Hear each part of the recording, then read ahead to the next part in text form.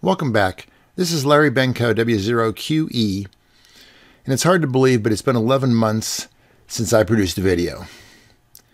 People have sent me questions asking me whether I had health problems or whether I just lost interest in doing videos, and the answer to both those questions is no. I haven't gone anywhere, but COVID-19 happened and life sort of changed. My wife and I spent the past year mountain biking most every day. I live in a good place to do this, and an hour to the trailhead, 2 or 3 hours of good hard exercise, an hour back home, a little bike maintenance, and I was pretty much toast for the day.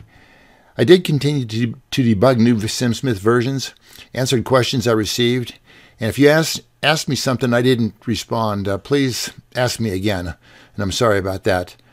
I didn't think much about new videos, though. I also thought I'd covered most topics applicable to SimSmith, but now I realize that probably was incorrect. So now would be a good time to give me some feedback or suggestions if you wouldn't mind.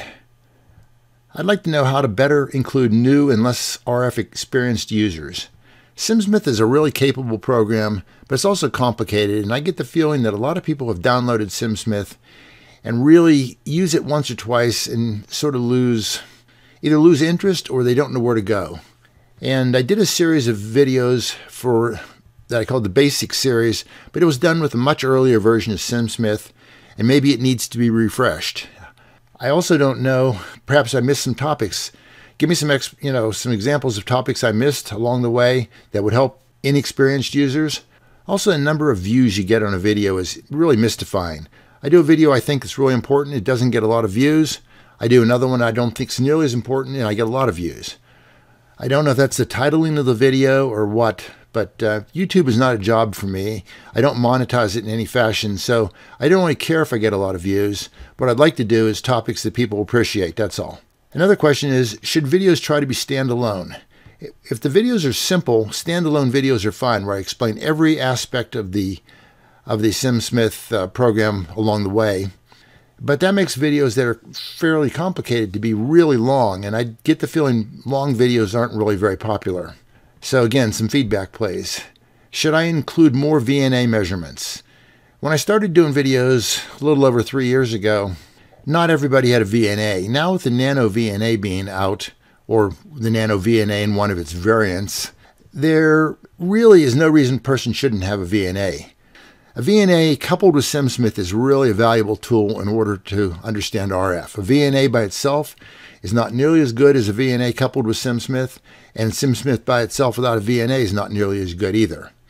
This is not a VNA channel in any way, shape, or form, as the Nano VNA is nothing more than a tool. It's not a cult following, as some people seem to think it is.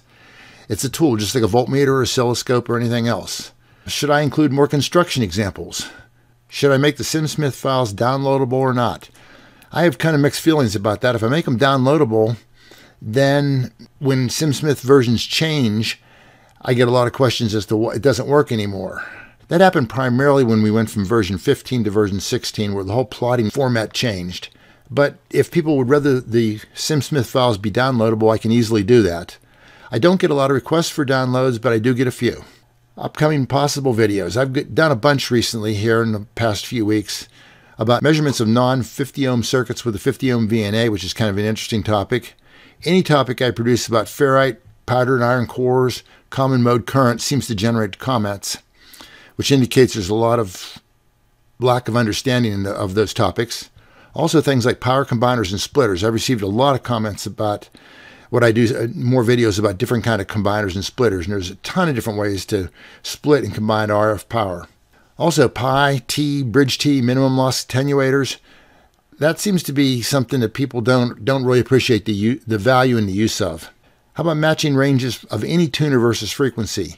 There's a lot of tuners out there that people seem to think are all general purpose. They aren't really general purpose. They don't really cover a wide range. But with a tuner, if it covers the range for the antenna you have, it's wide range because that's all you needed. Anyways, that's all I have for today, but give me some feedback, please, if you wouldn't mind.